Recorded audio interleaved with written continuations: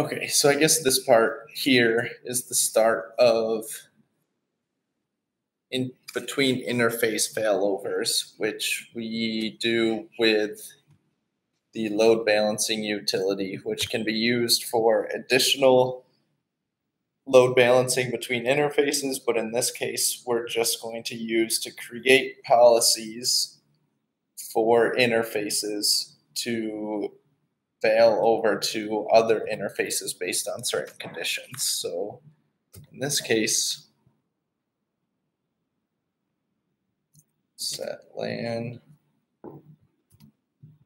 I know we could work with this. We're going to set it up so if the WAN C interface goes down, default traffic will then move to the Wi-Fi interface. So we can set that up in load balancing, where our first interface is WAN C. We'll enable tracking and track it based on. So the tracking is what's used to determine if the link is up or down.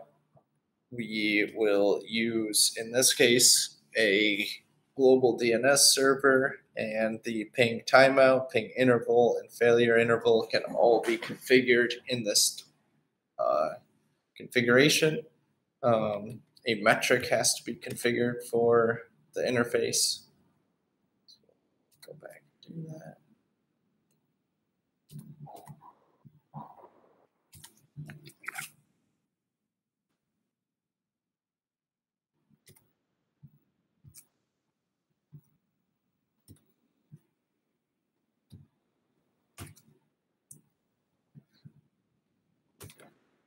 So now both interfaces have a metric.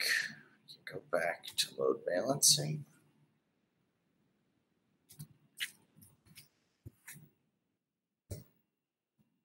So we added the enabled, the same tracking.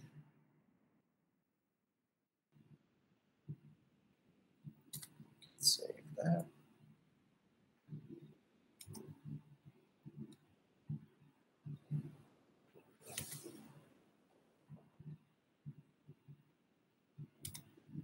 Make sure this is enabled.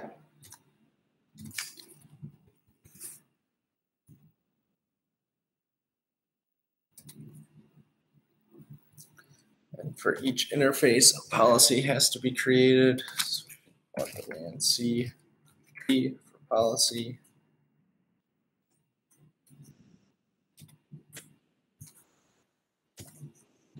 Metric of 1. So that's our default.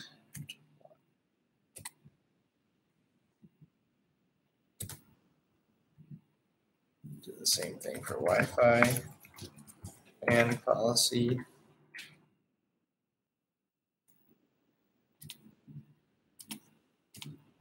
Still default to 1.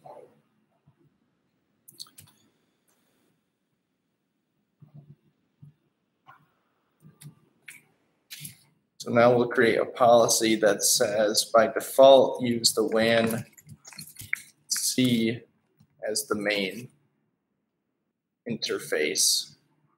There we will use WAN C and WAN P.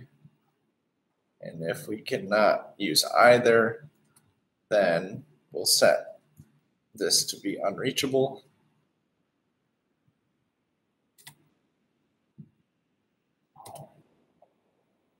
For our rules, we will say that default C main, so all traffic will use this. That's too long. C main rule. So we'll say all traffic going to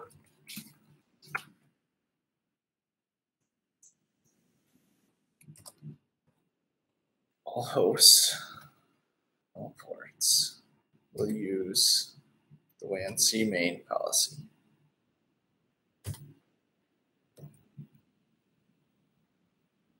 a rule defines what traffic is following a specific policy. So that's kind of how it builds up. It goes, a rule matches traffic, and then a policy is how that traffic is routed, whether it's WAN C is main, WAN Wi-Fi is main, if it's 50-50, then the members define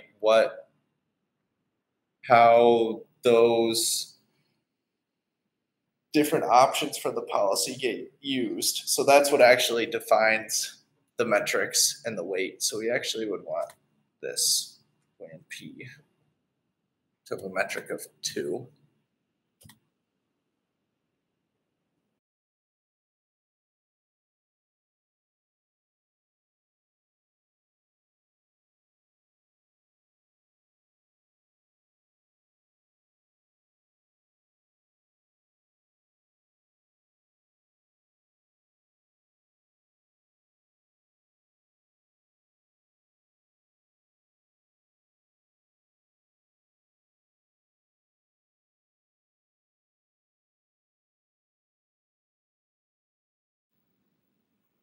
And then in status, there's a load balancing status page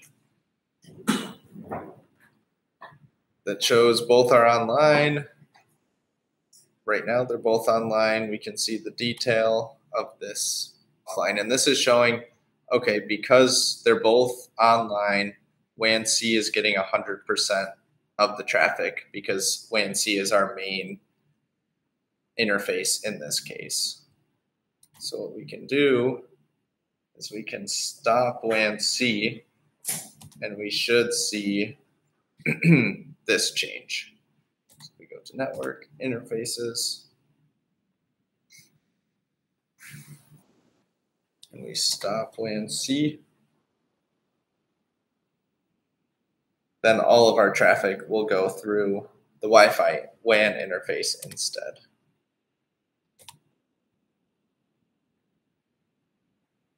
So WAN C is offline, detail, Wi-Fi WAN is getting 100% of the traffic.